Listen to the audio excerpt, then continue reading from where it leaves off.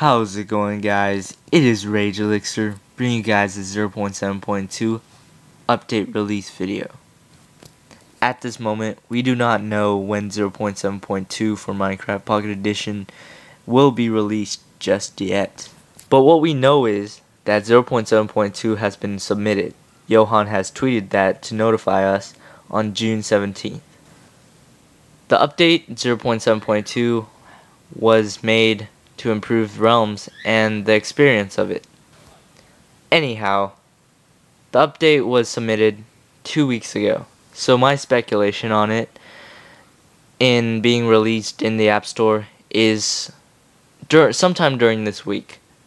So Johan tweeted on June 18th saying that he's trying to make, or the whole Mojang is trying to make the realms more stable.